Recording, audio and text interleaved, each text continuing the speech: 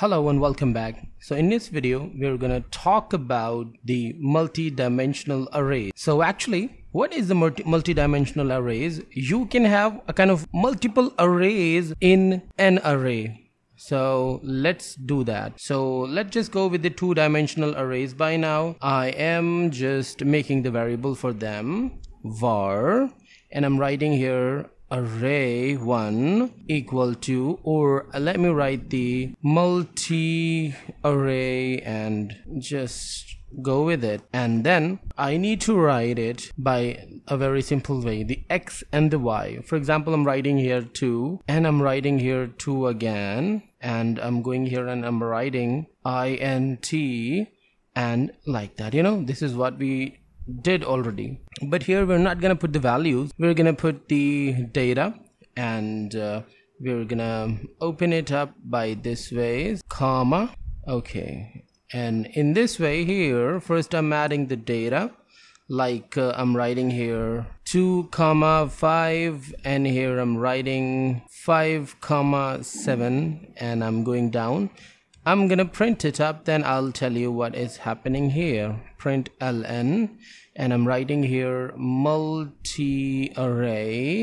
and saving it, and absolutely I'm gonna go to the terminal and I'm testing this up, and here, okay, go run next go.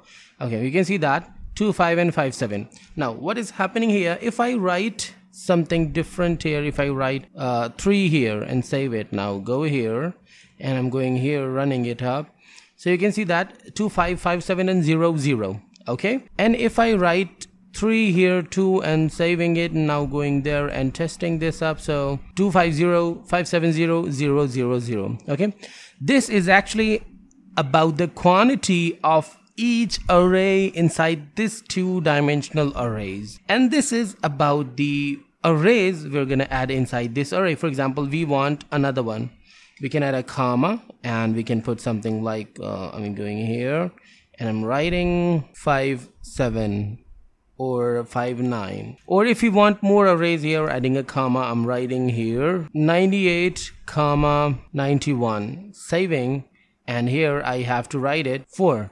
But the quantity inside each array managed by this one, so we've added 3 here, so we can add 3 values at least. I'm writing here 7, and here adding in a space. Space is not necessary, just to make it looking more awesome. I'm adding that, and in the same direction I am adding 16, and here I'm adding 1001, saving it.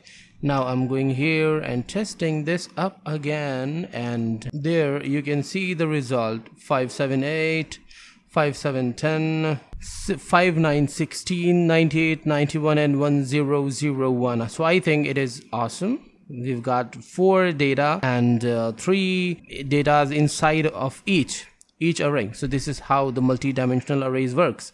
Anyway, if you want to call some data from anyone, so I'm writing print ln, and I'm writing multi-array, and like that I'm writing 4. Now it is simple, which one you want to select, this one, this one, this one, or this one. I'm selecting the third one, so 0 1 2, I'm calling 2, and which data I want to select from the number 2, I want to select number 1, so I need to write 0 like that and saving.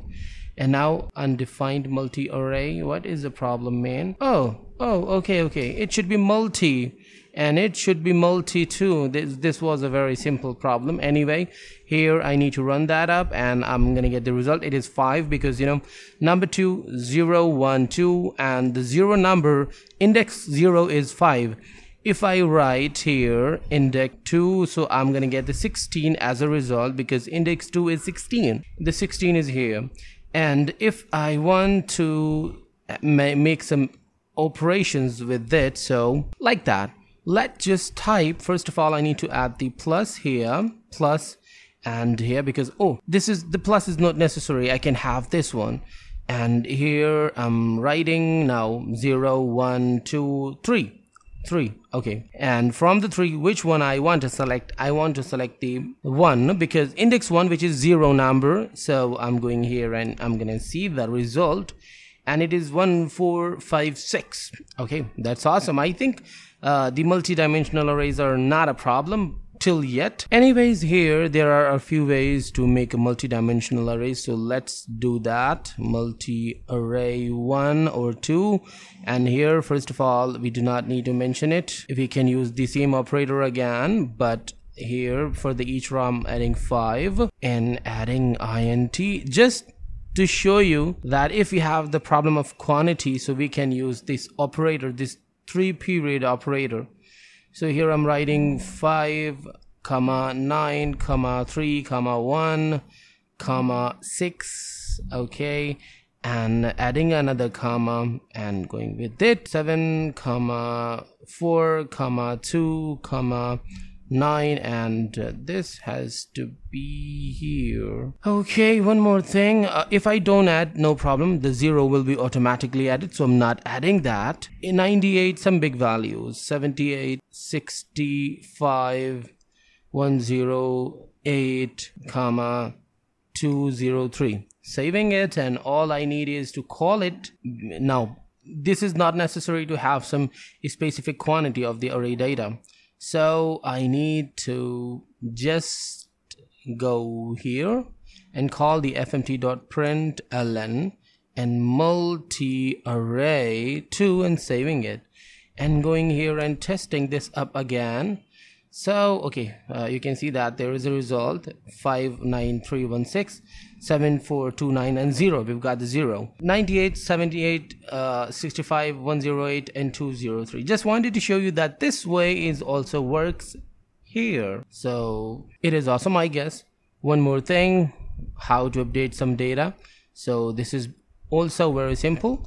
Now whichever array you want to select, I'm selecting the multi-array, the first one, and I want to update it's 0, 1, 2 or 3. Its third one's 1, and the value I'm adding here is equal to 102.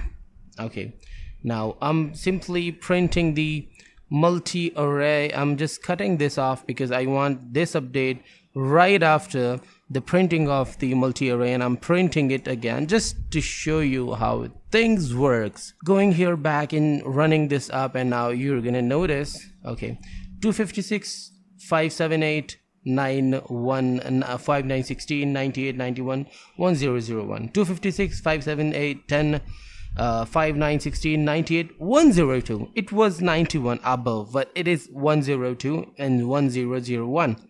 So we accessed the data, we updated the data. I think this is the easiest way to make the multidimensional arrays. In the next lecture, we're going to talk about something more. Till then, stay tuned.